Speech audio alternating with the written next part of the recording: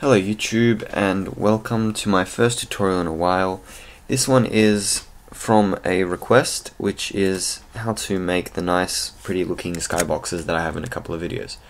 So you can see I've set up one of the skyboxes that I use. You can see it's fairly seamless, you can't really see any obvious bits sticking out. So this is what we're going to be working to create inside Blender. So to start off, you're going to open up your browser and go over to tutorials for blender3d.com. Sorry for the fan, as always, it's loud. I'm going to head over to the skybox.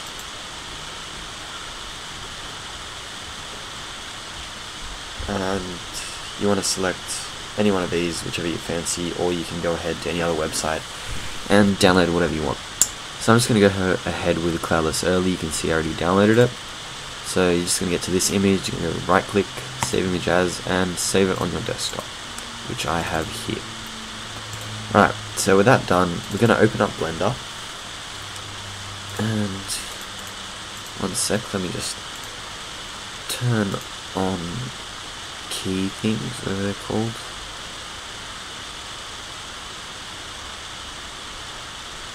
I'll just describe what I'm doing. Anyway, so we're going to start off by making a cube, so Shift A, go to Mesh, and Cube. We're going to scale it up with S so it's nice and large. And if we hit P to play, you can see it's see-through from the inside. If we go outside, you can see it, but inside it's see-through. That's bad. We're going to press Tab, W, flip normals, and that fixes that. Basically it just flips the orientation of which we view it. So from inside we can see.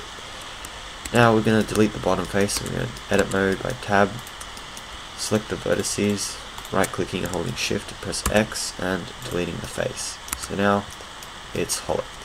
I'm going to lift it up and squash it down by selecting the vertices and bringing it down. And now here comes the boring part. We have to UV map the cube, which isn't too hard, just slightly boring to watch. We're going to give the cube a new texture, call it skybox. Oops. Make it shadeless, and give it a new texture also called skybox. Make it an image or movie. Go to open, and go to your desktop and open up the image that we downloaded. Now we're going to hit tab U, and we're going to select Smart UV Project, and in the texture options where it says mapping, we're going to set that to UV. Now we're going to head over to UV editing and press Alt Z on this side so we can see everything. And my nose, sorry for my nose.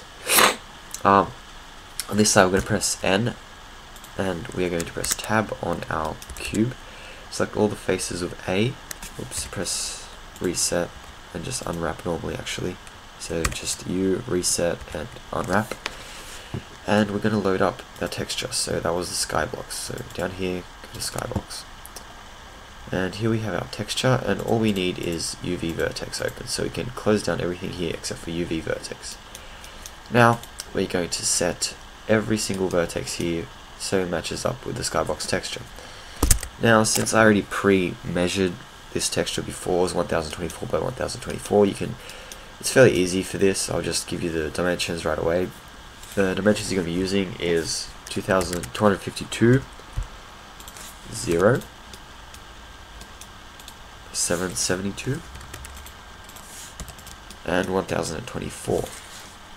So all you're basically doing is just playing with the numbers until you get something that works.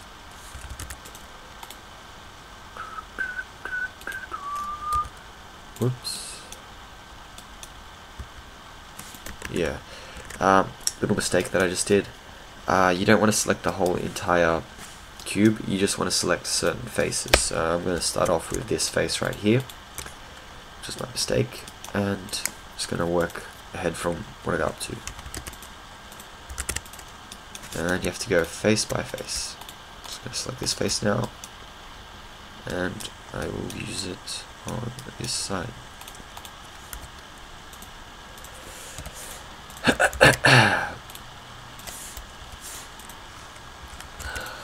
There we go. And you can see it's starting to match up. So we select this face now. Same deal. Oops. Ooh, that one's 1024.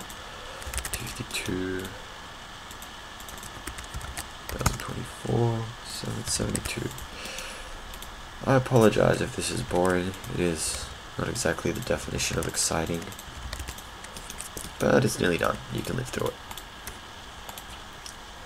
So, oops.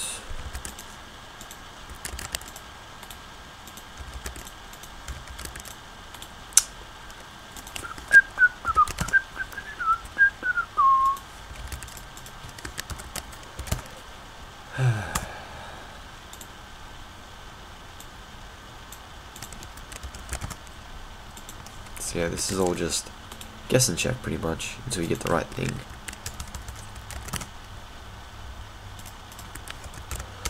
Alright, now up to the last face, just the top, which is the easiest.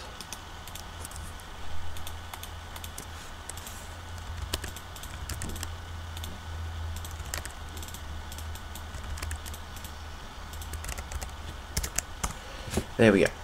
So now we can head over back to our default view and it is done. We have our nice, perfect looking skybox done.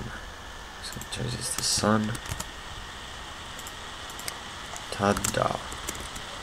Look around, we have our nice skybox. Now obviously if you're using it in game you might want to scale it up a lot, so we'll just press S to scale and oops.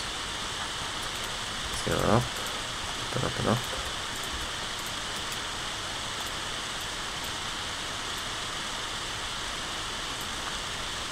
And just another heads up is that if it is in-game you might have camera clipping issues. If it's too large, as you can see here, you get a massive clipping. To fix that, you want to select your camera, go to the camera settings and change end to something a lot larger, like 1000, and then you can see it goes a lot further, so you won't get any of those ugly issues.